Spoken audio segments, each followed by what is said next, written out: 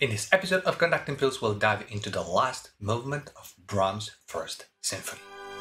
Hi, I'm Gianmaria Griglio, I'm a conductor and a composer, and welcome to the new episode of Conducting Pills, a series where we look into a classical piece or a part of it and outline its structure and phrasing, orchestration, and harmony, with a bonus technical tips for conductors.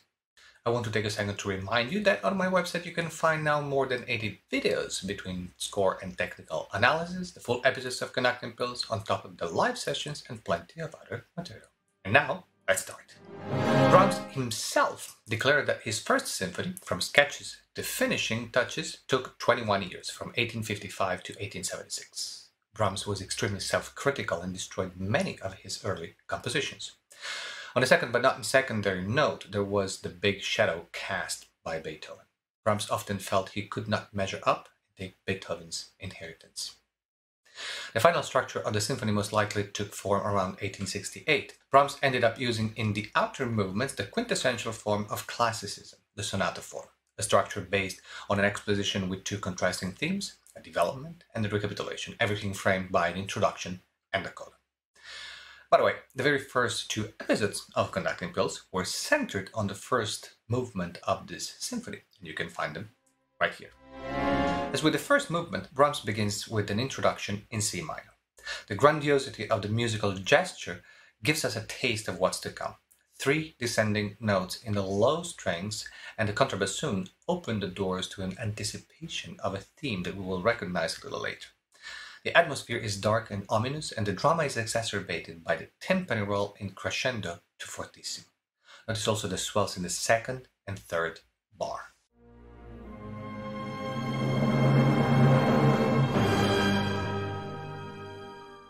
The music becomes tentative. The strings in pizzicato tiptoe around each other, and things get more exciting through a crescendo and a stringendo.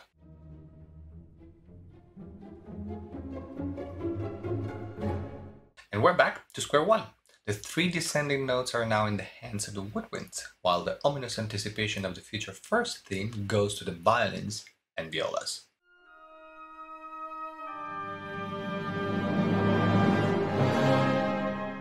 The pizzicato returns shortened, leading to another reprise of the first 3 notes. The answer in the ascending scales of the violas and cellos is transformed in the section that follows. This is quintessential Brahms, transforming the same material over and over again.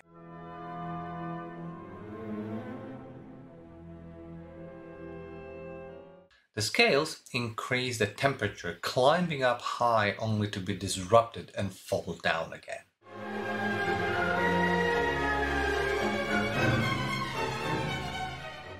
And then again, the final bars of this Adagio explode in the timpani roll, leading to a più andante.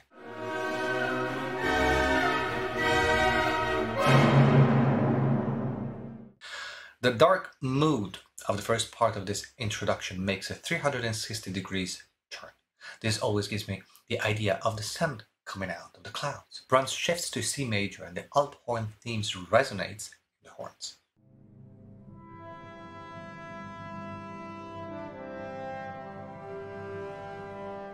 The stage is left to the flute, playing the same theme.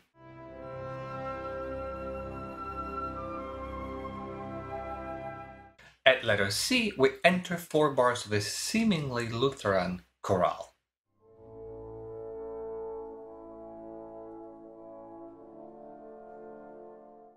And the alt horn theme is back, bouncing between horns and flutes, ending this long introduction on a dominant 7th chord.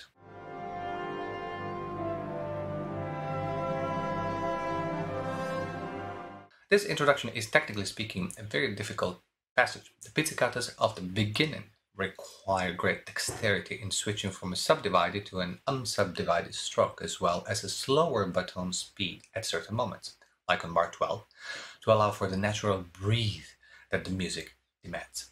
The entire vision of the musical arch is fundamental to make this music come alive and not sound mechanical. The first theme, broad, grandiose, is introduced by the violins, playing on their lowest string, conferring a warm tone to it. The violas counterpoint while the horns gently sustain the harmony. The rhythmic engine is left to the pizzicato of the cellos and double basses.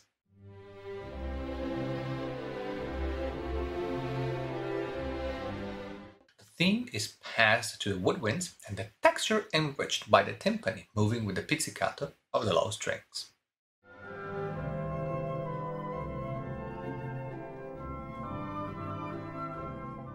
The theme is then retaken a third time by the full orchestra, which begins its disruption. The eternal presence of conflicts, which we've seen so much of in the first movement, returns here as well for a brief moment.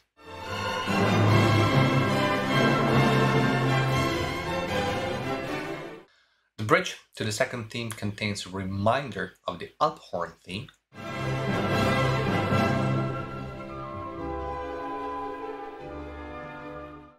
The second theme is strictly related both to the very opening of the movement and its descending figure and to the harp horn tune. Again, the strings introduce the theme and are shortly joined by the woodwinds.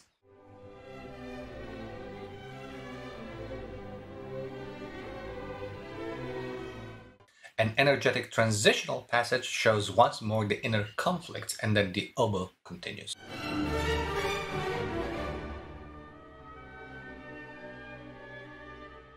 The exposition continues with a series of conflicts and their resolution, in a constant shift of dynamics and orchestration. The rhythm intensifies the action, turning to triplets, which gradually take over.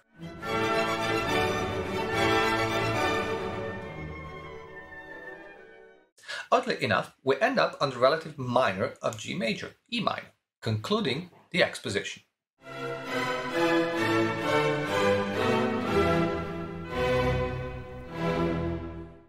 The development section begins with a full restatement of the first theme. This is the last time that this theme is presented in its entirety.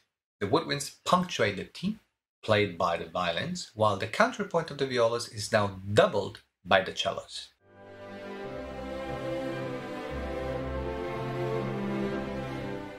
The oboe leads the transition to E-flat major, where the woodwinds try to take the theme from the strings. But the conversation is immediately interrupted by the pizzicato of the strings, strictly related to the pizzicato in the first bars of the introduction.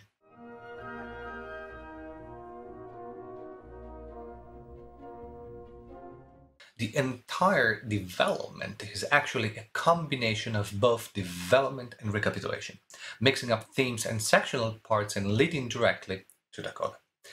The first theme pops up in forte, but it's immediately disrupted, landing on the conflict air we heard in the exposition, which led to the second theme.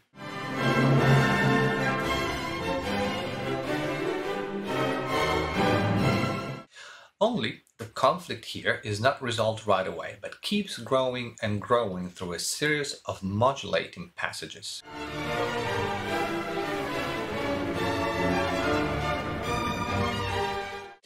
We're reaching the climax.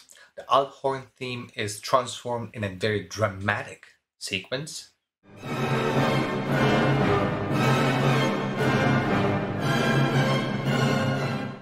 Finally exploding full orchestra fortissimo, where the serenity of the C major is gradually restored.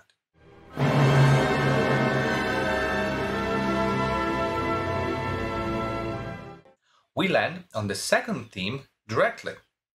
The second theme is reinstated with little variations and leads to the long coda, starting in C minor.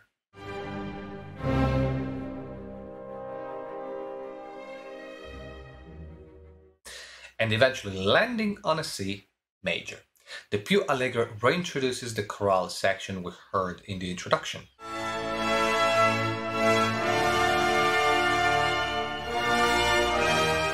And triumphantly ends the symphony with a pair of plagal cadences.